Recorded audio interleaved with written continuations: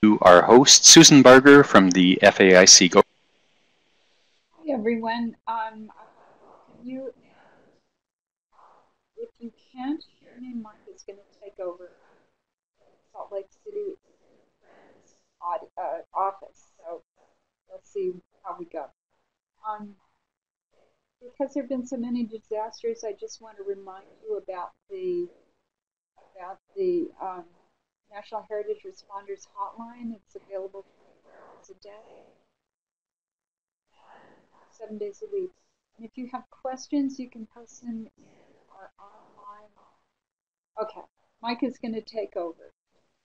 Sorry, this is Mike here. So we were having some issues with audio with Susan a little while ago, and we thought maybe they'd be rectified, maybe they wouldn't. Obviously they aren't, and so at this point I'll take over and just quickly go through this.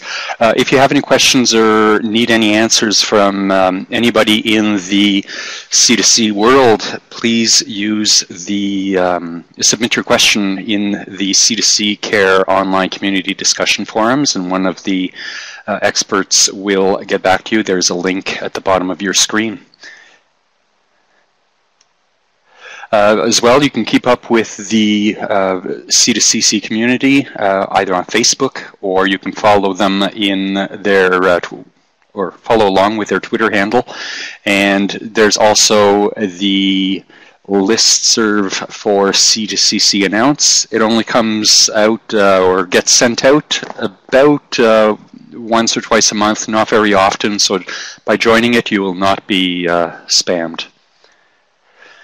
And you can feel free to contact not me, but Susan anytime. That is her email address there, and she will respond as quickly as she can. Coming up, we're going to be having another webinar on October 17th with What is this? Solving Problems Found in Collection, and that will be at our regular time. As well, in November, there's going to be imaging and metadata and NAGPRA issues coming up, and followed by December issues with Ivory. So you keep your eyes peeled on the C2CC website, and you'll receive notifications when the registrations are open for those webinars. So without further delay, it is my pleasure to pass the audio off to our presenter today, Sherry Cook, Senior Program Manager with the AASLH. Sherry, go ahead. Thanks, Mike, so much. I'm very pleased to be here with all of you this afternoon. As Mike said, I am with the American Association for State and Local History. We are headquartered in Nashville, Tennessee. I'm actually speaking to you from Jefferson City, Missouri, where I telework from. My weather today is absolutely beautiful. I hope yours is too. I look forward to talking with you about the STEPs program, which I coordinate for AASLH. So I want to start today by saying that I'm going to begin by describing kind of the nuts and bolts of the STEPs program. And then I have some what I think are very interesting examples of how STEPs is helping organizations make meaningful improvements to them, things that are changing not only the way that they operate, but how they engage with their communities and how they serve their visitors. So as I said, we'll start with the nuts and bolts. Feel free to post comments and questions in the chat box, and either Susan or Mike will serve as moderator for those questions. Some of them they may ask during the presentation, and others they may hold until the final Q&A session towards the end, but I plan to leave plenty of time for questions, so be thinking about anything you want to ask or exchange comments with your colleagues in the chat box. There's lots of things we can learn from each other in these sessions. So let's talk about STEPs. STEPs actually stands for the Standards and Excellence Program for History Organizations, and it is a program that's offered by AASLH. And STEPs is a self-study program, and it is open to any museum, historical society, historic house, or related organization. We have libraries enrolled in STEPs, we have universities, so we don't turn anyone away if they want to enroll in the program. The only entities we do turn away is we don't allow individuals to enroll in STEPs. It is a program for institutions, organizations, or agencies. So it is an entry-level program that is intended for small and mid-sized organizations, including all volunteer organizations, especially those that may not feel ready for other assessment programs. Now, larger museums and organizations will also find the program helpful. So as I said, everyone's invited to enroll in the program. Unlike other assessment programs, STEPs does not have an application period, and there are no eligibility requirements. So I like to tell people that STEPs is very flexible, especially for time constraints that small museums and sites have. And in a few minutes, I'll discuss some options for how you can approach the program to make it suit your needs. So the development of STEPs was a grassroots effort by people in the field, and a lot of enthusiasm and passion was exhibited throughout the 4.5 years that we developed STEPs.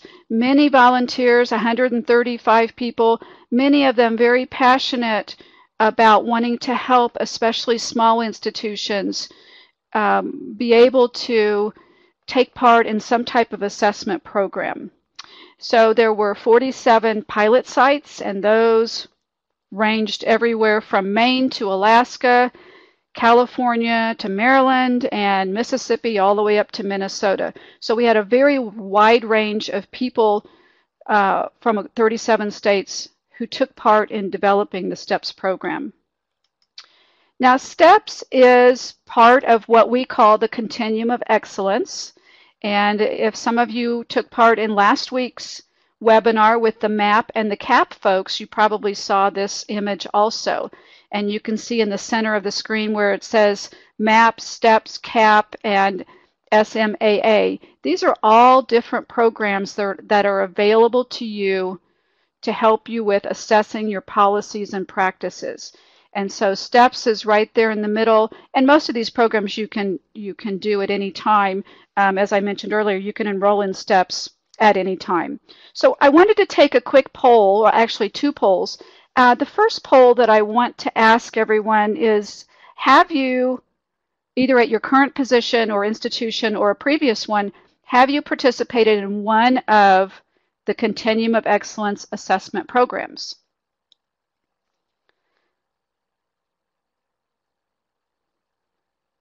Okay, so about 1/3 of you have, and 2/3 have not. That's a good range. So we have some folks who will be familiar with the material today or know about CAP and MAP and other programs. And for some of you, these may be opportunities you'll want to take part in very soon. Thank you for answering that poll. So the second poll that I want to ask very quickly is, do we have any organizations represented today that are currently enrolled in STEPs? Not yet. Several of you are considering it. Okay, we have several who are enrolled. Wonderful. And several that are not. Great. Okay, thank you.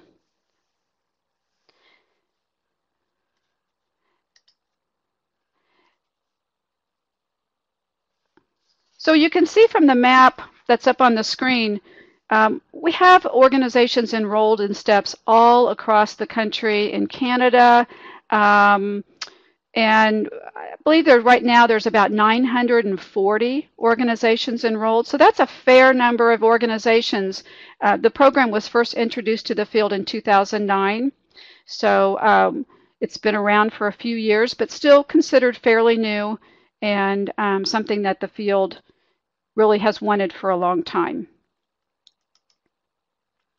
Now, just a few things about enrollment in STEPs, because I know that's probably one thing that people are always wondering, well, how much does this program cost? And I mentioned that STEPs does not have any eligibility requirements or an application, and you can enroll online, you can do it by phone or mail. There is a one-time fee of $175 to enroll in the program. And that, once you're enrolled, that one-time fee, you're in it for as long as you want to be in it. You do have to be an AASLH institutional member for at least the first year.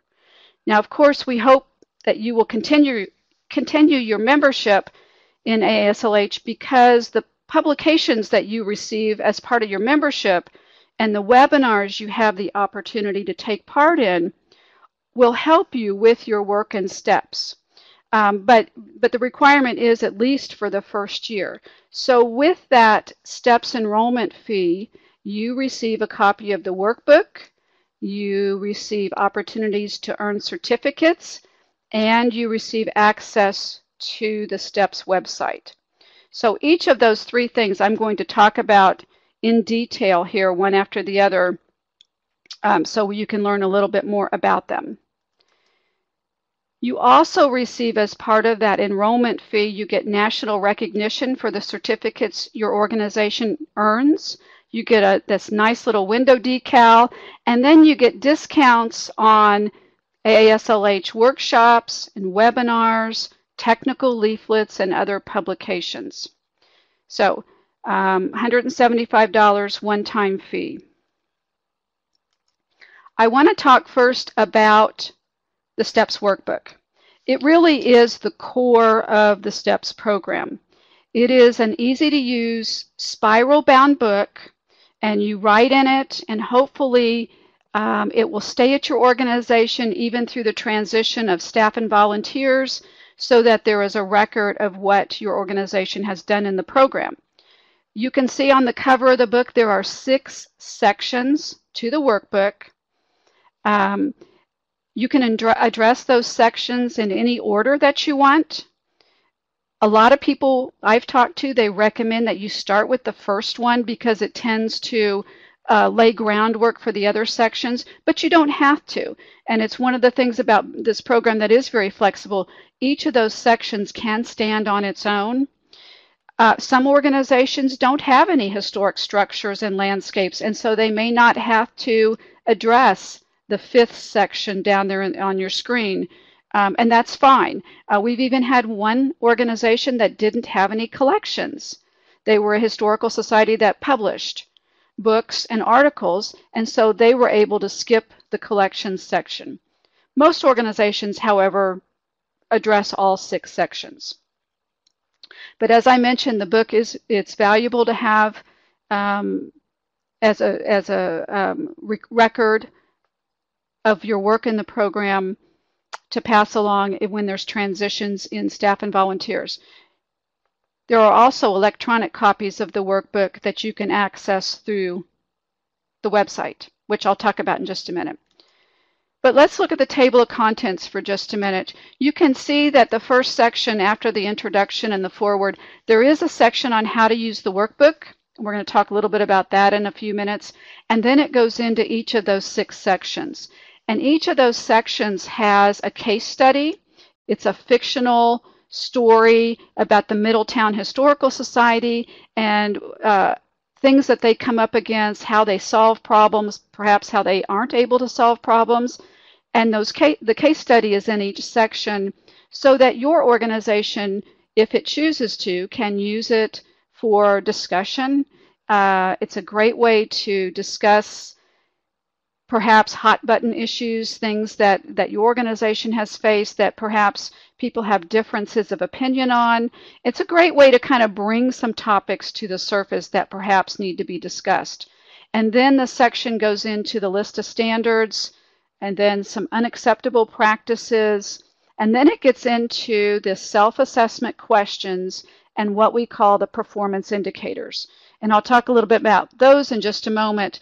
Each section then ends with a list of sample projects that you can do, things that will help you to meet the performance indicators, like having a policy perhaps on, let's say, rental of your facility, or it might suggest a project on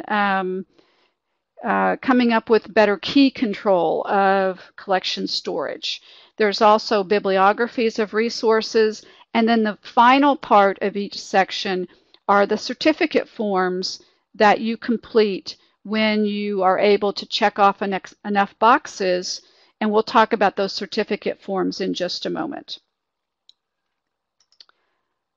So here's a page from the workbook showing, starting on the left with the standards. So this is MVG, stands for Mission, Vision, and Governance. That's the first section of the workbook. And so you have the standard is on the left, in the left column. And then you move over to the center column, and that's the self-assessment question. And then the column on the right, these are the performance indicators or recommendations, if you will. So an institution can begin to ask these self-assessment questions and then check off the boxes for those things that it is already doing. So these performance indicators that are over on the left, you'll notice that they're in a 3-tier format: basic, good, and better. And the great thing about these performance indicators is that, first of all, the field has never had anything like this before. So StEPs is the first program to have performance indicators. And they help to answer the question for your organization, how do we know when we're meeting a national standard, like the standard that's over on the left side of the screen? It's difficult sometimes to know, are we meeting a standard? Are we doing what we're supposed to be doing? So these performance indicators help you to measure or benchmark where you are in meeting a standard. So the boxes that you can't check off yet, those are opportunities for improvement. On the right side of the page, which you can't see on the screen, the right side of the spiral-bound book, there are columns and lots of blank space where you can write in projects that perhaps will help you to meet one of the performance indicators that you're not able to check off yet. So for example, the good box here where it says the mission statement is easily accessible, etc. If you're not able to check that off, you would go across the page to the right side, and perhaps you would write in something that you can do that will enable you to then check off the box. And what this does is when you're able to make those lists on the right side of your workbook, you can then easily move those projects into a long-range plan, a strategic plan. Perhaps your organization just has an annual set of goals, but you're able to then identify things that your organization needs to work on. So as I said, it's a great way to begin to identify things that will help you to better meet national standards. Now, certainly, AASLH understands that not every organization is going to make it to the better level throughout the whole workbook, and that's okay. There are many organizations, perhaps, that do not have the capacity level, whether it's funding or space, or maybe they're in a historic building that they're not able to do some things, and that's totally understandable. So we often see organizations where they might be at the basic level in one section, perhaps they're at the good level in another section, and even there may be a section like audience or something that they've reached the better level. So it's very common for organizations to pretty much be all over the board with where they are. We expect that most organizations will be in StEPs at least 5 years, and there's nothing wrong with that at all. It's a great program to use as a refresher or a checklist, and to continue to work on it. And we understand that many small organizations perhaps have to set the program aside for a while when they have school tour season or they're doing a large fundraiser. So the program is flexible, and it is a self-paced program that you can work on when you're able to. Now, of course, that's a double-edged sword. It's also easy to put the program down and then not pick it back up. So you have to think about that also, and we'll talk about that in a few minutes. So the most important thing that I tell organizations when they enroll is that to put things into perspective and to know that even if you're only able to reach the basic level in the beginning, that shouldn't stop you from trying to move up to the next levels. But the most important thing is that at least you know where your organization stands in terms of what the expectations are, and at least your organization knows that it is doing everything it can to meet national standards. So it's kind of like, you know, you at least know where you stand, and there's no longer a question or a thing of, you know, we don't know anything about national standards. We don't really know what we're supposed to be doing. Now you know, and it really helps for planning and for everyone to understand where the organization is going, where it would like to go. So STEPs just kind of shines a light on how you can improve your policies and your practices in order to be the kind of organization that you envision you want it to be in the future. So there's a couple of different ways you can approach the workbook, and I want to talk about that right now. The first way is kind of the traditional way that I talked about earlier, where you can choose a section and work through it. So we call that the vertical method, where you choose, perhaps like on the screen you see the collection standard number 2. So this is the collections section. So you say, okay, we're going to work on collections, and you start going down through the pages and looking at each of the performance indicators, checking off boxes, things like that. And so you may decide that you want a group of folks from your institution to do this. Maybe it's made up of volunteers and staff. If you have paid staff, perhaps you have unpaid staff and volunteers or board members. So perhaps a group of people sit down and begin to answer the questions. We occasionally have organizations where just one person within the organization uses the workbook to answer questions. You can do it either way. I think that having a group address the questions presents an opportunity for more people within your organization to learn about policies and practices and what you can do, but it's up to your organization. But this vertical method means that you take one section at a time, or if you have enough staff and volunteers, you can do more than one section, but really I think most organizations address one section at a time. So it's pretty basic. You go through that way. Now there's a second way that you can go through STEPs, and that is what we call the horizontal method. And that means that you decide that your organization is just going to look at the basic indicators across all 6 sections. And once you're finished doing that and checking off boxes, then you're going to go back and look at the middle level, the good performance indicators, through all 6 sections.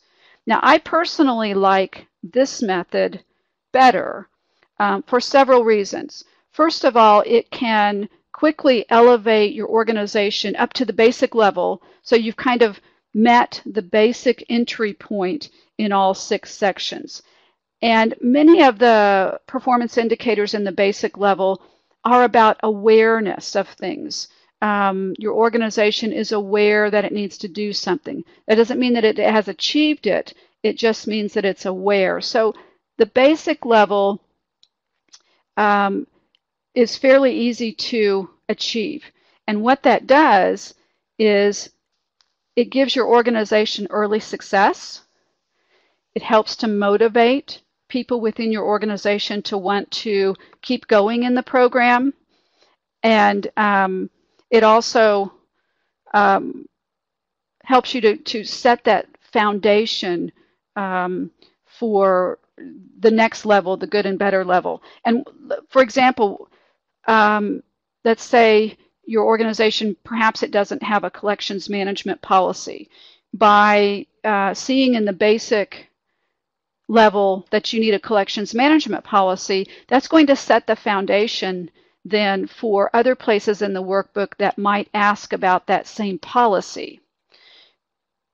This horizontal option also means that if you don't have a collections management policy, for example, and let's say you didn't get to the collections section for some time, perhaps a year or two, you would be without that policy, or you might see it crop up in the workbook and other places, but you wouldn't have had the opportunity to address it in the collections section yet. So by looking at just the basic indicators across all 6 sections, you're able to raise your organization to the point where you have those core documents like a mission statement and a collections management policy. You have those early on in your STEPs participation, and so your organization isn't waiting several years before it says, oh my gosh, we need to have a collections management policy. So that's why I like this method better than the vertical method. But again, as I said, it's up to you whichever way you want to do it. Now, this year we are embarking on a review of the workbook, and I want to just mention this to you. The workbook was published in 2009, so it is a couple of years old, and there are things that have changed in our field. So we are starting a review process. We just started it this year, and I do want to just say that even though at some point, probably around 2019, we will have a new version, a second edition of the workbook, I want to reassure those organizations that are already enrolled and those that are considering enrolling that I don't want you to worry about, oh my gosh, are we going to have to go back and start over again?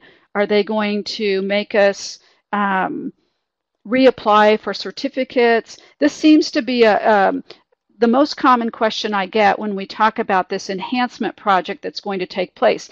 And I just want to reassure everyone that when the new copy of the new version of the workbook is ready, you will not be told that you have to go back and reapply for certificates or go back and cover material that's new. We will use both the old and the new versions of the workbook for at least 18 months. So that takes you into almost 2022 because we know that so many organizations are using the first edition. They will have their choice whether they want to move over to the second edition.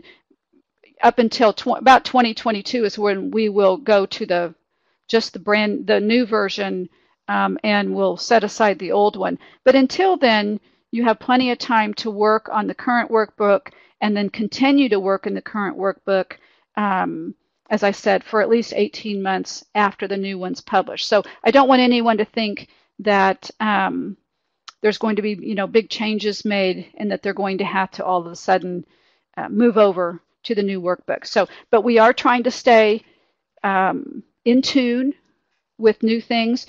Digital collections, that's a huge topic, and environmental sustainability, fraud prevention. We've got to begin to incorporate those topics into the STEPs program. So I want to talk now about the STEPs website. This is, if you remember from that enrollment slide, this is another benefit you receive from the STEPs fee that you pay. This is a website that's only open to those organizations enrolled in STEPs. So you receive unlimited access to the website. That means that your board members, volunteers, paid and unpaid staff can all create their own username and password for the site and have access to it. And you can see up along the top toolbar, there are different sections.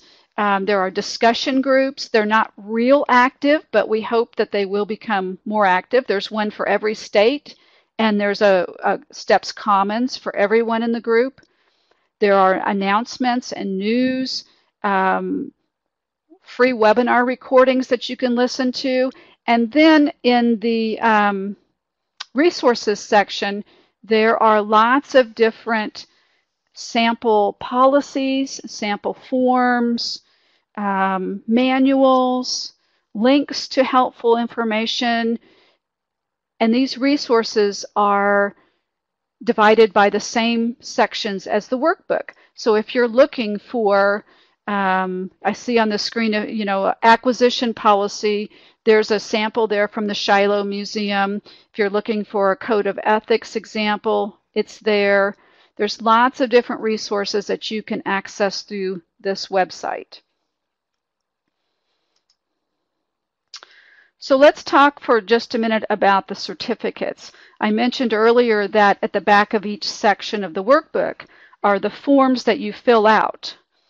So once your organization is meeting all of the basic indicators in the management section, for example, you would complete the form at the end of the section and mail it to AASLH, and we will send you a bronze certificate.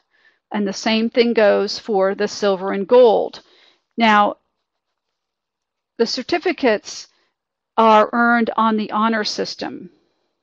And so we don't ask you or require that you mail in copies of documents or policies or anything like that.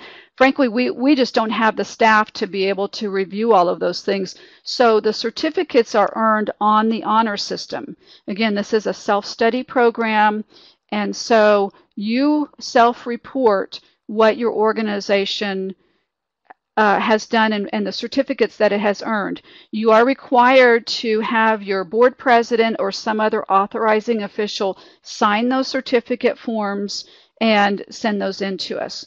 But these are a great way for your organization to be able to let visitors, board members, your community know that you are taking part in a national program and that you have made progress towards meeting national standards.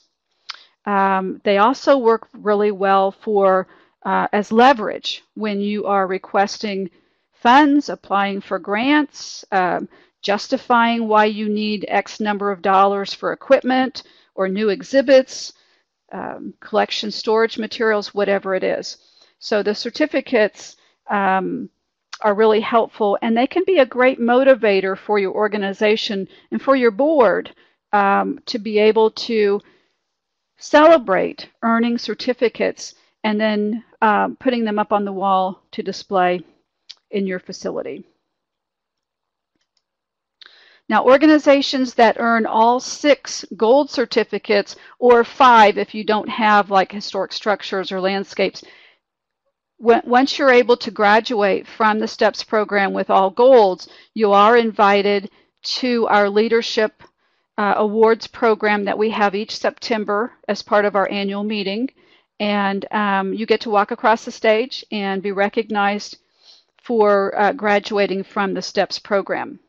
I do want to mention the difference between these certificates, either the bronze, silver, and gold or the graduation certificate, that there is a difference in the STEPs program between a certificate and certification. And it's a distinction that I think is important to point out. When you receive the certificates in STEPs, they are for making progress in the STEPs program. It is not certification. It is not an endorsement. It's not a seal of approval. It's like a correspondence course. And so sometimes I'll see a news article come across my desk where someone has said that they've been certified by AASLH or they've received certification. But there is a big difference between a certificate and certification. So these are progress certificates. It's not certification. It's not accreditation like AAM does.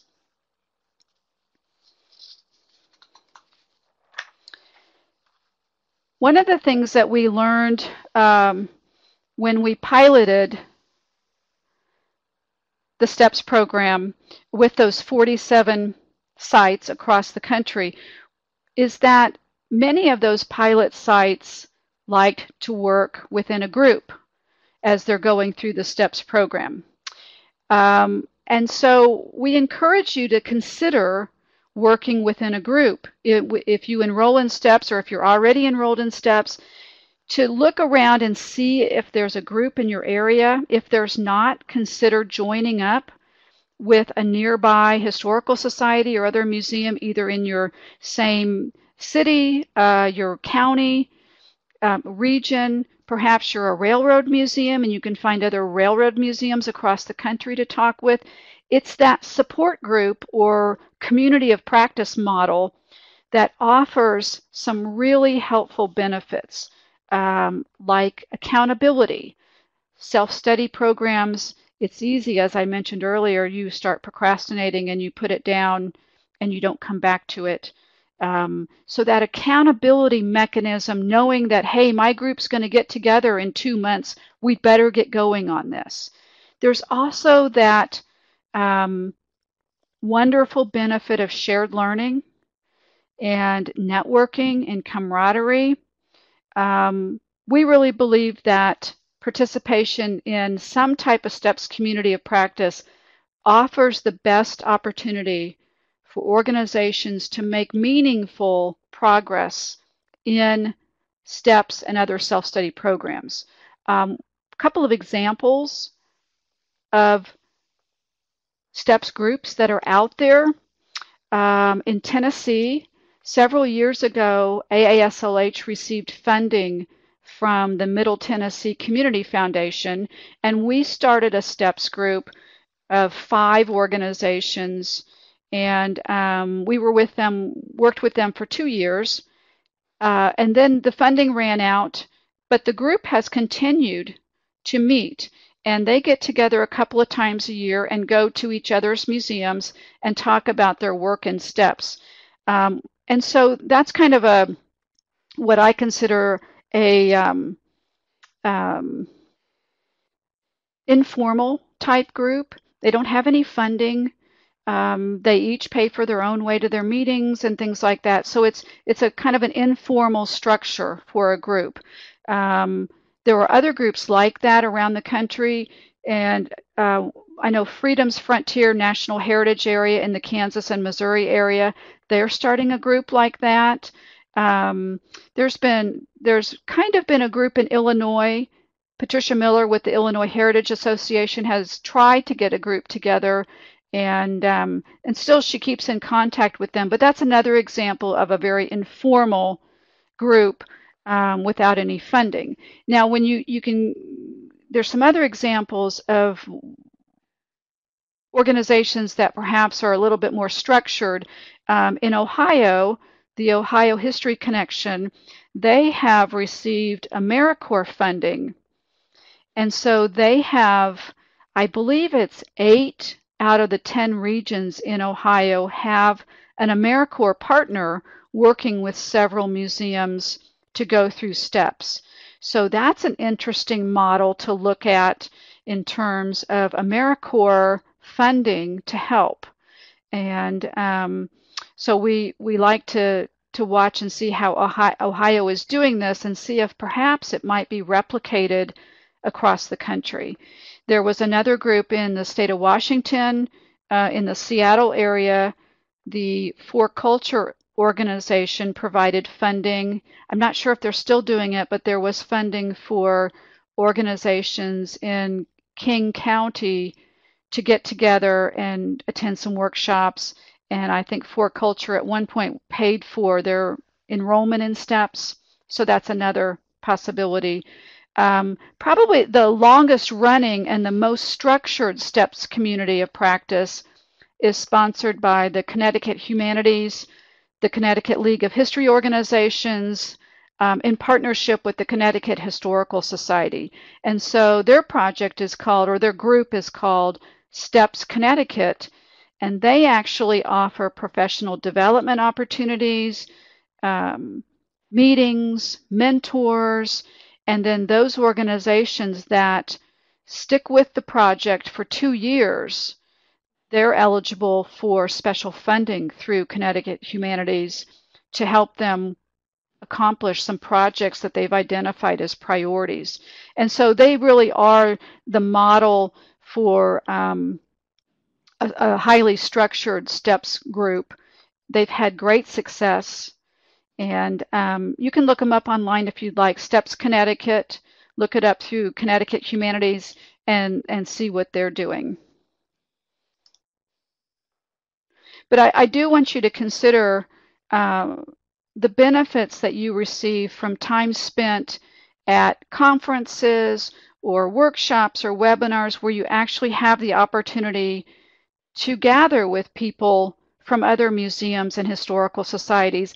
I always tell people that I never underestimate, or I try to never underestimate the value of time spent with colleagues and the learning that can go on from each other. So many of us work at sites that are isolated from each other. Either you're the lone staff person, or there's only a handful of unpaid or paid folks, or maybe you're just tied to your site because of the visitation or what you have on your plate. And it's very helpful to be able to get together with others and talk about issues that are common to your organizations, concerns, solutions. And so I encourage you, if you're already enrolled in STEPs or you're considering it, look around, see if there are others in your area that are enrolled in STEPs, and consider starting or joining a STEPs group. So whether your organization works on STEPs within a group or alone, it can make significant progress without spending a lot of money. Sometimes people tell me that they don't want to enroll in STEPs because their organization doesn't have any money.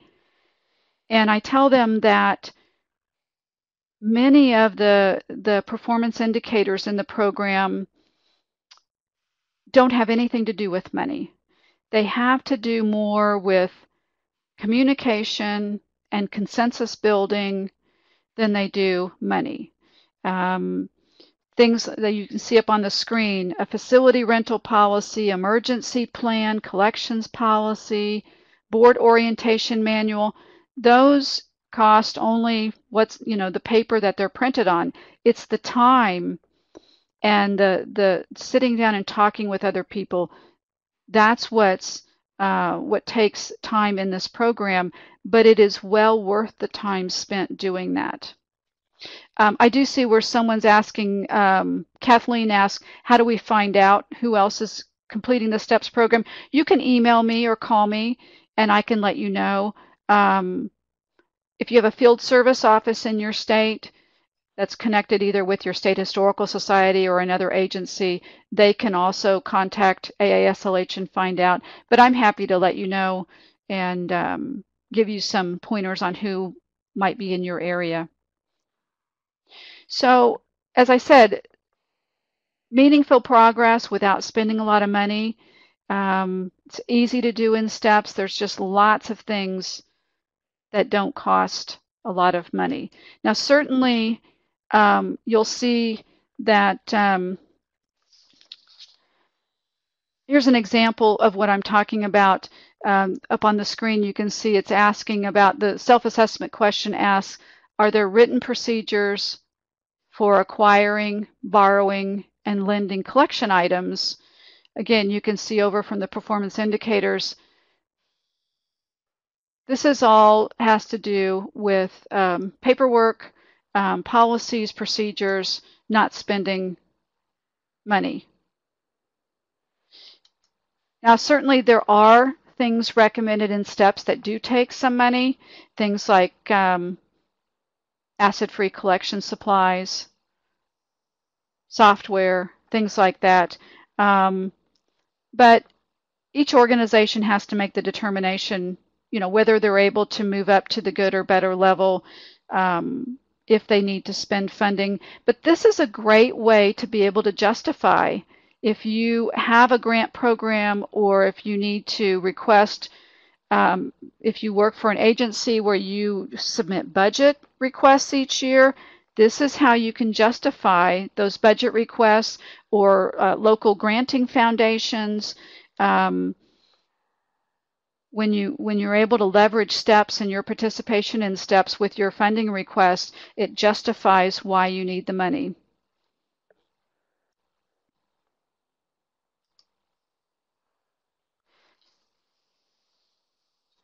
So the work that we all do at museums and historic sites and historic houses, it really is endless, and I know you all know that too. It's like it's never done. But our energy and our resources are not unlimited. And so assessment programs like StEPs are valuable tools for moving an organization forward, because StEPs provides the structure that helps everyone within an organization move in the same direction toward a set of common goals. And so by connecting your organization's planning and decision making and fundraising to an assessment program, whether it's StEPs or MAP or CAP, by connecting them to a program and to national museum standards, you're able to gain credibility and, as I said, justify why you're making decisions, why you're asking for funds, why you're doing what you do. Funders like to know that our long-range plans are based on something other than just what we want to do, and that they can be measured through those performance indicators that StEPs offers. And in turn, we have a much easier time articulating our goals and our successes. You're able to tell your community, we've been able to do this and this and this, and we've made all these accomplishments. It helps your community to not only understand what is involved in museum operations, but to know that you're making success and you are achieving goals that other museums around the country are also striving for. But it's not uncommon, as I'm sure some of you know, for an organization to find itself in a rut, and sometimes for many, many years. And funding or lack of it, people, lack of help, and the biggie, lack of time, the one that we all seem to be so stretched for these days. Longing for these things can keep an organization in a rut for many years. And no doubt, the vast majority of museums and historical societies need all three of these. But I believe if we're willing to look a little bit deeper and take an honest look at how we operate on a day-to-day basis, we might be able to find some solutions to at least help us somewhat with those things, those elusive things that we find really difficult to find more of. So I have a poll that I want to ask Mike to bring across on the screen. Just something to think about. If you believe that your organization is in a rut, do you think it is due primarily to one of these things? And I think, Mike, can you expand the poll? I think it goes down further. There we go. Hope everybody can see all of those things now. So is it one of these? Lack of clear priorities, or do you have too many cooks spoiling the broth?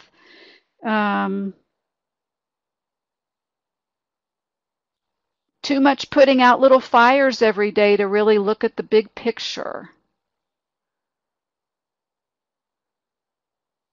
Any of these things resonate with anyone? You can put your comments in the chat box if you want, if you think some of these are right on the mark, or I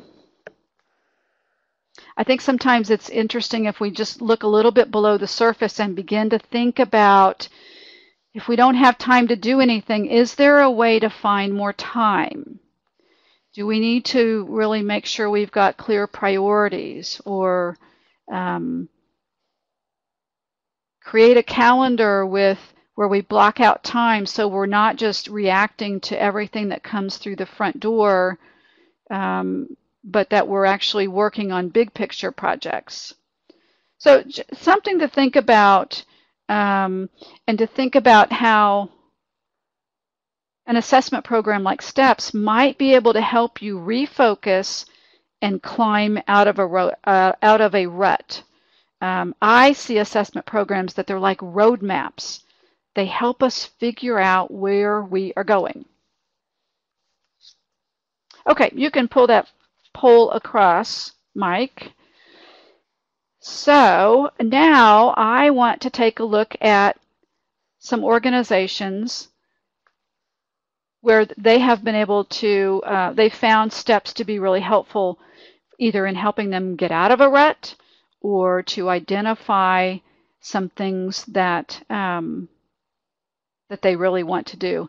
And I see where Sharon has posted a comment. Those in charge are in denial that the society is in a rut and a downhill trend. So true that that does happen, Sharon. And it's hard, and it's unfortunate that we hear about those situations, and hopefully that will change for you. But yes, that does happen. So let's look at a couple of organizations that have been able to use STEPs to make some big changes. Helping a board of directors learn more about museum operations and to focus their energies is one of the most valuable accomplishments we hear from participants like the Black Heritage Society of Washington State. This is, I believe strongly that it is one of the best benefits of the program, that it helps a board of directors, folks who come with great intentions, but they may not always have a lot of information about how an organization like a historic site is run. So this helps them to learn more about it. It can help everyone within an organization learn more about it. And we are hearing more and more, like Black Heritage Society, about organizations using STEPs as leverage for funding requests and grant proposals. The New London Public Museum in Wisconsin, again, another one. Board of Directors has a better understanding, and this was one of their main goals for joining STEPs. We often also hear that strategic planning is more meaningful. That's a big one.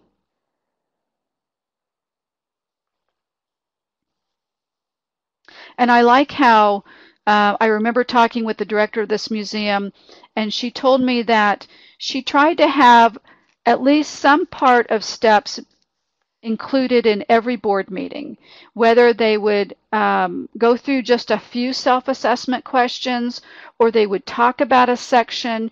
She brought the board into the process.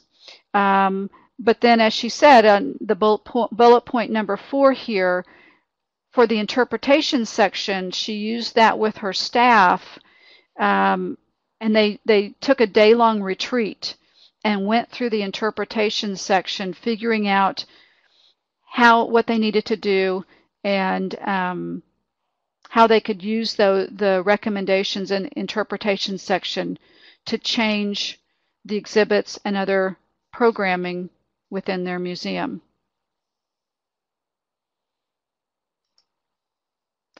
Grassmere Farm at the Nashville Zoo. If you are affiliated with a larger entity, like Grassmere is, your site can benefit from those folks in administration at like the zoo, for them to gain a better understanding of how museums operate. And also, Grassmere reports that they were able to use STEPs to help them justify supplies and other resources they needed in order to properly care for their collections and manage them. And so they were able to request and be able to budget for past perfect software, shelving, acid-free storage supplies. And as she says in bullet number 2, they quickly learned the importance of having a collections policy, which they didn't have. They didn't have any of the documents like deed of gift forms. And so those were very quickly revelations to them that they needed to work on those things. A county historical society, again, county officials learned more about operating a museum. And those of you who are affiliated with city, county, or state government, you know that they often have benchmarks and requirements that they want museums to meet. And that can be difficult. And in the past, it was very difficult because there wasn't anything. We didn't have anything that you could take to your county administrators and say, okay, well, these are the requirements, and here's what we're going to work on. But now with STEPs, we have that, and so you're able to satisfy those requirements that governmental entities have that nonprofit museums don't have. And so, as Rob Orison said from Brentsville Courthouse, that they were able to do that with their county government. And then, as he also mentions, county maintenance staff learned why they should and shouldn't do some things when they were working on the site, the Brentsville Courthouse site, that would be different from maintenance that they would do at other places that the county maintained. And so this was a way to help train those maintenance staff.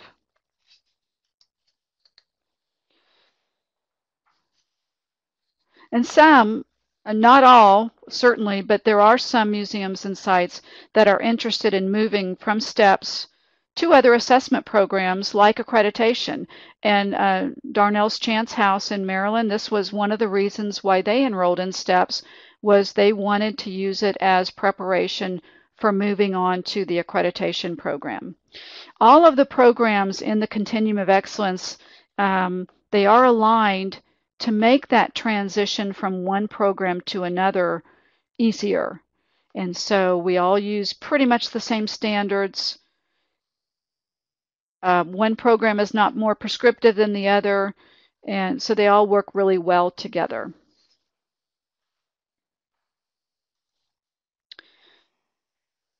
I want to finish up with this last one, the Essex Historical Society in Connecticut. They use STEPs to tackle some fundamental issues. And how many of us can say with confidence that our mission and vision statements and our bylaws are current, are relevant, and meaningful enough to guide our organizations? And this is something that they are very proud of, that they know that those documents are, as they say, the backbone for how they run their organization. And I think, that's a great accomplishment. And then you combine it with bullet point number 2, where they now have a strategic plan. And I think that's just wonderful. And then again, bullet point number 3, address thorny issues like deferred maintenance and land use. Go on to a couple of other things. One of the big things that they had, that they accepted the challenge, and I love this about them. They accepted the challenge of addressing what they call thorny issues. I remember reading where they said that they would come to board meetings, and when the topic of space allocation arose, they just stared at each other across the table. They didn't even know how to begin the discussion because I assume it was a hot button issue, or they just weren't even really sure what to do. As I said, up on the screen you can see where it says they had an empty first floor and another unused area, but they were renting off-site storage. And they realized that that was just a little bit ridiculous.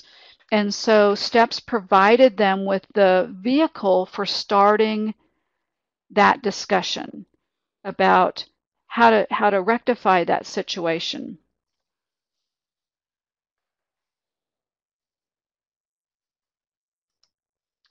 And then finally, more space allocation issues.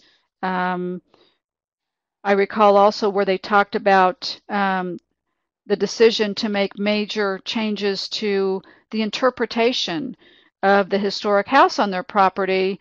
And as they said, StEPs gave them the opportunity to think creatively and permission to experiment. And I just love that statement, because that is important, to be able to decide that you're going to use StEPs to think outside the box, to come up with new ideas, to try things. And as I said, some of the rooms in their historic house, they've removed a lot of the things, the exhibits that were in there for years and years, and they're now interpreting the design and the architecture of those rooms, what they call the bare bones. And as I said, we're trying it. We can always undo it if we decide that that's not what we want to do, but it's a new way to look at interpreting their historic site. And I do want to say that Essex, it's one of the organizations in Connecticut that was part of the StEPs Connecticut group. So they have made a lot of progress. They had help from a mentor, and some other benefits from being in the StEPs Connecticut group, like workshops, and perhaps most importantly, that accountability factor. They knew that they had to keep going and to make progress. At last check, I saw where they had earned 6 bronze certificates in the StEPs program. So they are well on their way to using StEPs to really, I think, propel themselves forward and create a future for their site that is ever-changing, that will keep visitors engaged and keep them plugged into the possibilities of the future for that site. So that's all I have in terms of my presentation. I'd love to take questions now that you have about StEPs, either nuts and bolts or anything else, comments that you have.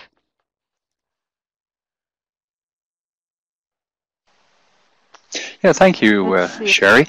Yeah, we had a couple of comments from, well, Holly from Hawaii had put in a comment at the beginning referring to the map that indicated all the various location, and I think that that was a sort of a response or comment on the earlier question about finding out, who in their particular area was participating in the program. But we do have a question here from Melanie in Oyster Bay, and her institution's landmark owned by the town of Oyster Bay, Long Island. And are there any other town-owned or state-owned institutions that have done StEPs? That's a great question. And yes, there are lots and lots of town or state-owned institutions. And you're asking, do the officials need to be involved in StEPs? And no, they do not. Now, what you will find when you do have some type of governmental entity that's affiliated with your museum or that governs your museum, some things may be different. And this question comes up a lot. So sometimes there will be a question in the workbook that will say, does your organization do this or that? And so people call me and they say, well, but that's really something that our administrators at our town hall do. We're not in charge of that, or we don't have permission to do that. And as I tell people, and that's fine, that's okay. What you can do in the workbook is, if the person who's in charge of making that decision or has that responsibility is not the person for your situation, just cross it out in the workbook and put whoever it is. So long as you don't change the intent of the question or the performance indicator, you're fine. If it's not a board president who does something, but it's a town administrator, there is someone in your situation who has responsibility for that. And so you can, like I said, you can just cross it out and write in who does. This is one of the things that we're going to be looking at closely in the StEPs enhancement project that I mentioned earlier, the review. This is one thing that people have asked us about, and we are going to be including some content and material about being part of a larger governmental entity. But no, Melanie, the officials do not have to be involved. You can choose to involve them to whatever extent you want to be. Great question. Fantastic. Thank you, Sherry. Yes, Susan has indicated to our participants, if you could please go ahead and complete the evaluation. The link is in the center of your screen. You can go ahead and open that up. She does appreciate that. And actually, what I'll do is I'm just going to move the link up to the top left of the screen over the FAIC logo. That way it's not going to cover up Sherry's contact information. And Michael from Atlanta is asking or commenting that the same is true for corporate museums where you're a department and you do not have separate governance like a traditional museum board. Yes, you're right, Michael. Absolutely. Same thing with corporate museums. A lot of things are different. But again, most of the time, the intent of the question can still be answered. But you know, there's certainly going to be times in the STEPs workbook where there will be something that does not apply, especially to like a corporate museum. And so again, because it's a self-study program, you can, you know, you have that freedom to be able to cross that out in all good conscience and say, this does not apply to us. We see the same thing with university museums. Sometimes they come to us and they say, well, we're not allowed to create our own code of ethics. We have to abide by the university's ethics code. And we say, you know, that's fine. Although it may not have everything in it that museum ethics codes typically have in it. But at least it's a start, and you can begin that conversation on your campus with university officials about some things that might need to be added for your museum. So yes, there are different governance models, and that's one of the reasons why in the workbook we don't use the term board of directors. We use governance authority. That's the term we use because there are different models, and we've tried to make one size fits all. Doesn't always work. But we'll see if we can't make some changes in the review of the enhancement project. I have put my contact information on the screen. If anyone has questions or would like to talk with me, please feel free to give me a call or email me. I'm always happy to chat with you and talk with you about your organization situation. And yes, if anybody has any additional questions, please feel free to add them in the questions comments box. We'll give it another minute or so. But otherwise, everything else is put in. So Mindy is asking, are there any comments you may have about exceptions regarding participation for a small museum that documents a religious congregation? Well, that's a good question, Mindy. Comments I have about exceptions. I can't think of any off the top of my head. There may be some, and again, you would be certainly free to cross through something in your workbook that says, you know, this doesn't apply to us. But I would think that, you know, much of the collections section would apply. Management section deals with safety and security and risk management and things, all things that I'm sure that would apply depending on whether you have visitors coming in for the museum. But certainly I think that the workbook, the majority of the material applies to most situations. Okay, Mindy is currently typing, so we'll give her a moment to get her thoughts down. Susan's reminding everyone to please make sure to join us next month for the Found in Collections webinar. And you'll find more information and the date for the event and the registration or sign-up form on the website.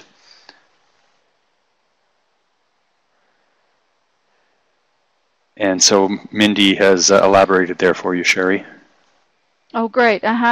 Yes, if you, Mindy, if you want to send me an email, I will look up and see if I can give you any other organizations that are in your area. I'll look and see, but I'd love to talk with you about StEPs.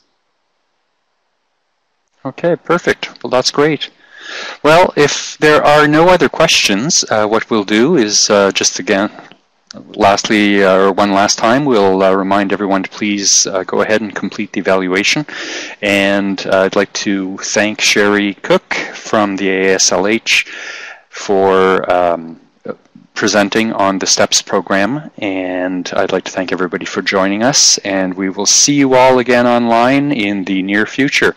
So thank you very much, everybody, and this webinar is now adjourned.